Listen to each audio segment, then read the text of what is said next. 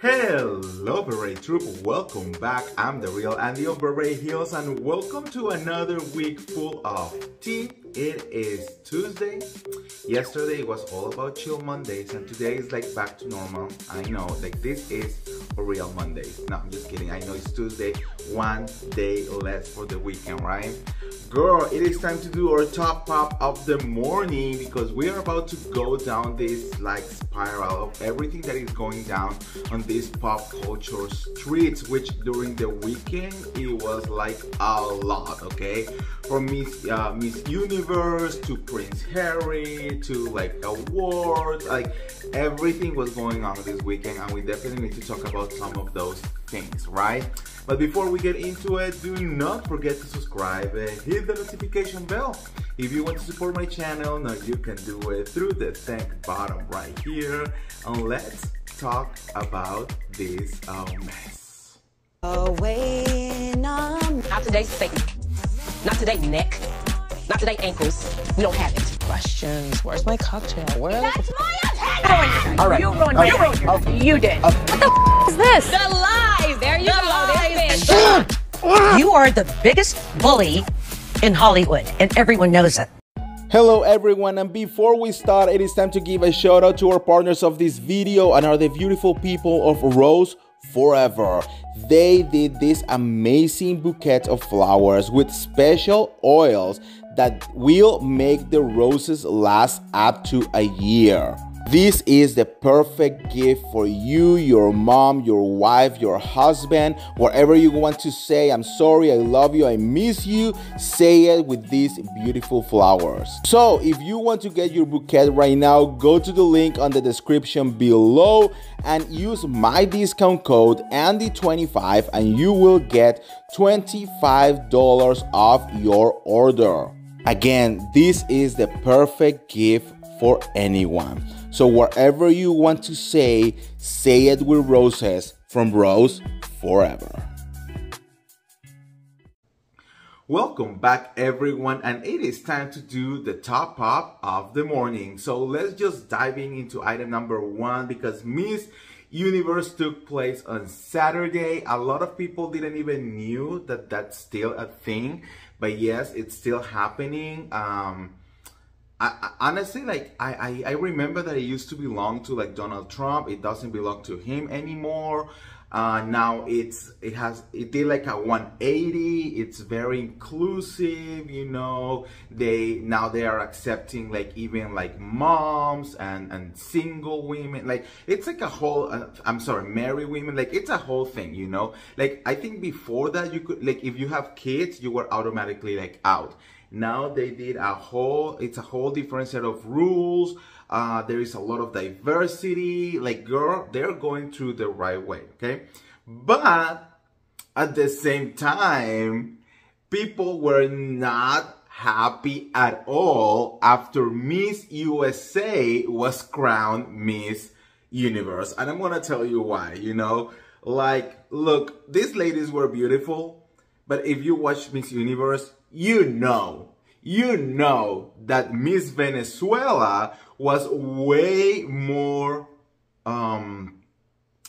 cuter than Miss USA. And yes, okay, let's say that it's not all about beauty, like outside beauty, which is still a beauty pageant, but whatever. Let's say that you want to take other things into accountability. Let's all remember that the answer of Miss Venezuela was completely 1,000 times better than Miss USA, okay? Because when they tried to shade her and even bring someone to translate her answer from Spanish to English, okay, and they translate like the question into Spanish, she was like, bitch, hold my beer because I do speak English. And she answers in English, okay, and she gave an amazing answer. Like everyone was 100, when it came to those two, everyone was 100% sure that Miss Universe was going to be Miss Venezuela. And what they did? Nope, they give it to Miss USA.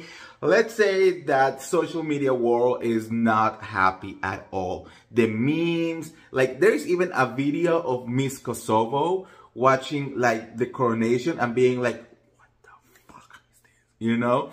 So anyways, yeah, if you watch Miss Universe, let me know what you think in the comments below about Miss USA being crowned, okay? And I don't know. Let me know. So now let's move on into the next one, because another big thing that happened during the weekend was Miss Britney Spears. You know, she was at a restaurant. She was like having dinner, and then a bunch of videos start going everywhere. And TMC came forward saying like, oh, Britney Spears had a manic episode, you know, and she was babbling and she was like saying all these things, you know, and Sam Asghari, her husband, was there, and he just stand up and left, you know, and was like, you ruined date night, you know, and he left her there. That was like all the shit that TMC was saying, okay? Well, apparently, you know, it was not like that at all. And people are not happy with TMC for spreading all those fake information about Britney Spears.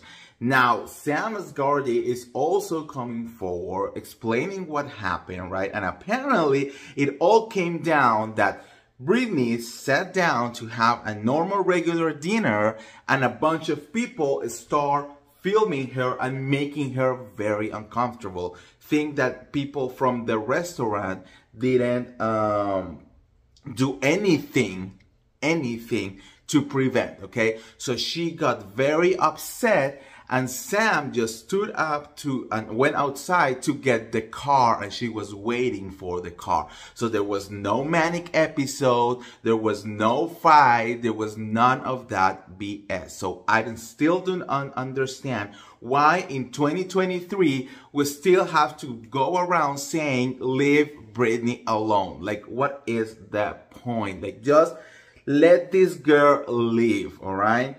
Okay, let's move on into item number 3, because apparently Prince Harry and Meghan Markle, okay, they were not welcome at the tea party for the 2023 BAFTA Awards. And girl, that's one of the highlights here in LA. So the fact that those were not welcome has everyone in town talking about it, okay?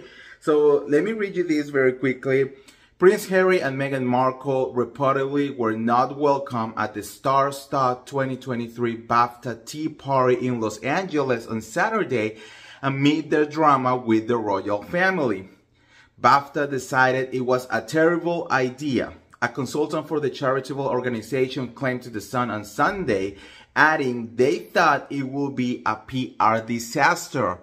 The source pointed out that Harry's estranged brother, Prince William, is the president of BAFTA, so executive allegedly felt that extending an invitation to the Duke and Duchess of Sussex for the annual event would be a mistake. For them to roll out the red carpet to Harry and his wife will be like setting off a nuclear bomb. It's a no-go, the insider told the British newspaper, adding that Harry roundly attacked his family in both his Netflix docuseries and his memoir. Additional, the prospect of Harry or Meghan Markle speaking about William at the event was enough to keep them off the guest list, according to the report. Any interview will go viral.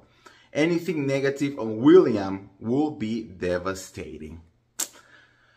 Girl, I mean, those two, I don't even know where that is going to end. Like, they are being cut from everywhere. So, I mean, I don't know. Let me know in the comments below, what did you think about that one? And last but not least, girl, let's talk about item number 4, and it's going to be all about Miss Shakira, okay? So by now you probably know that Shakira has a new song, which it went kind of like #1 everywhere. It has like millions and millions, like crazy millions of views by now. And it's all a song, it's a song in Spanish, and it's all about his ex, Pique, right? The football player. And the girl, she was like, fuck this shit. Like, I am not gonna be subtle. I am not gonna pretend that it's not about him. It's like, bitch, this song is for you, you know? She blasted him, She talk about the mistress. She talk about everyone in this song, you know. She names the mother-in-law. She names everyone, okay? And people are living for it, all right? Well, there has been, you know, like, how do you say that? Like, one after the other, you know? Like, they respond to each other like weird ways. So for example, like Shakira was seen during the weekend blasting her song, you know, all day long. So if you will drive through, like, in front of Shakira's house, you will hear her song like blasting all day long. And then she goes on and she put a mannequin of a witch on the window, and the mannequin is looking towards her mother-in-law's house, which is in front of her. Okay, like, tell me that, like, the most beautiful pettiness thing that you have ever seen. Like, we need Shakira on The Real Housewife, you know, like, I mean, this is what we need right now. Well, after that, there is a bunch of things going on. Like, she makes a reference in the song saying, like, you exchange a Mercedes for a Twingo, which is a very cheap car. So saying that, you know, that Pique changed her for this other weird girl, right? And then Pique goes on, he bought a Twingo and he's literally driving around the city in the Twingo, you know? She also said on the song, like, you exchange a Rolex for a Casio, which is a very cheap watch, you know.